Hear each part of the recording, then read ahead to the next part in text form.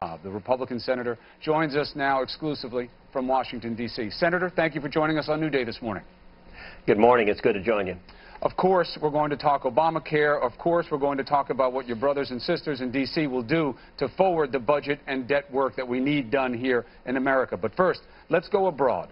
The situation in Iran, specifically the fate of Pastor Saeed Abedini, very important to you. Quickly, tell us why, and what are you asking for?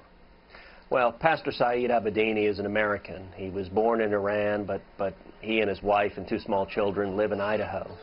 And a little over a year ago, he was back in Iran building an orphanage, and he was sentenced to 8 years in prison for simply preaching his Christian faith.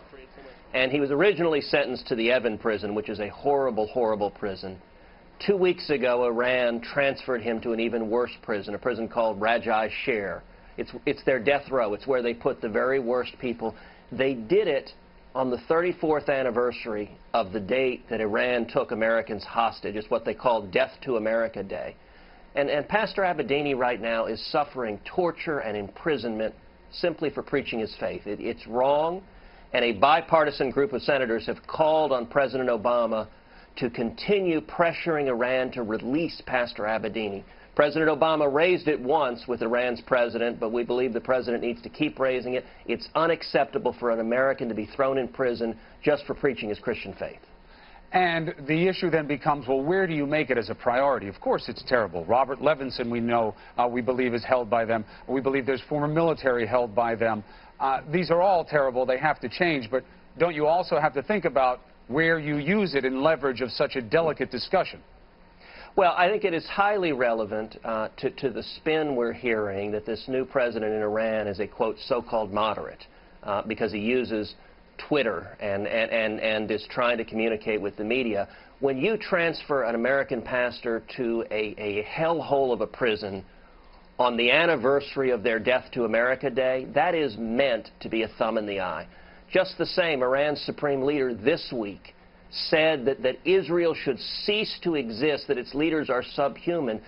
These are not moderate positions. These are extreme positions, and I think it's a mistake for our State Department to negotiate with them without understanding that they remain radical, they remain convinced that Israel is the little Satan, the United States is the great Satan, and their attempt to acquire nuclear weapons capability is extraordinarily dangerous, and we've got to do everything we can to prevent it. Senator, another diplomacy issue abroad that you've weighed in on, the Afghan government, an allegation that President Obama had agreed to write a letter of apology as part of moving forward there.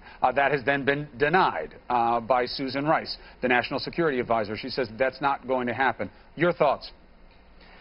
Well, I think our foreign policy needs to consistently defend U.S. interests. And I think it is a mistake for the administration to be too quick to apologize. And to the extent they are not doing so here, that's the right thing. But I think the pattern of giving repeated apologies has not been a good one for America. Where do you see a pattern of apologies?